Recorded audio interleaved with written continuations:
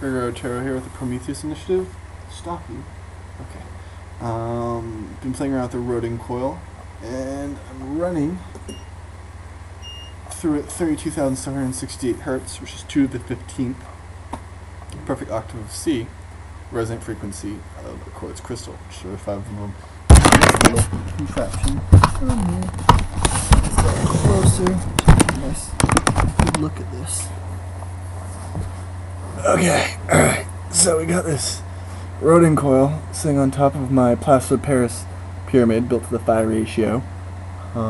It's a nice holder for it actually, but I was thinking it was absorbing the energetic field, which didn't make sense because it's a diamagnetic material. It should be increasing the field. And I realized it's because of me.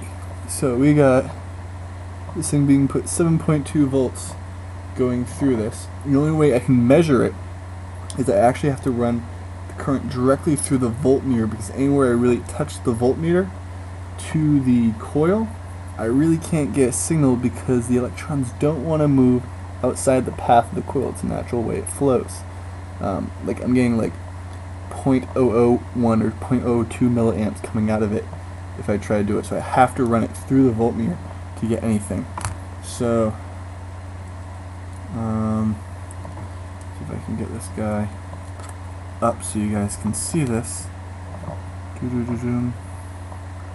Here, okay, get this guy to stand up. Alright. Oh, still can't see it too well. Alright. He fell off. He's back on. So 7.6. Now, I touch this little guy. Ooh, we get 8.6. Now, let's do a little bit of energy work. Gotta get my hands around this. And, oh, we're getting up to 12 volts. Very cool. My hands are diamagnetic, made of water. So it's able to increase this voltage. Hey, Claudia, you come over here. You come over here. Let's get some bodies on this. Let's see what happens. Here, you put your hand on the other side of this. Nope. I wasn't sure if two people would be able to get up. So we're getting up to 12.5 volts.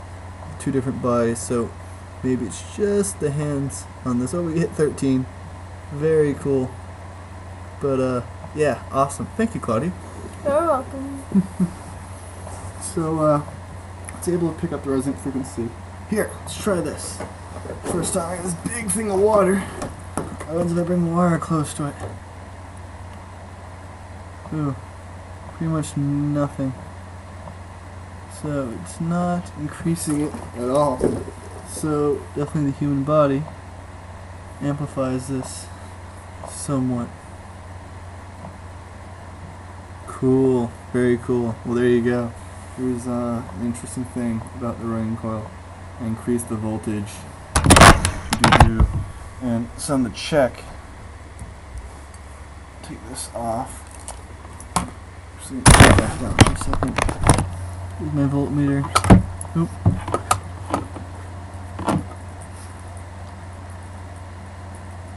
You can get like the little bit of voltage out of me. But yeah, dramatic increase. Dramatic increase with my little hand chakras. Even though I really wasn't focusing on Reiki. I'm going to try that.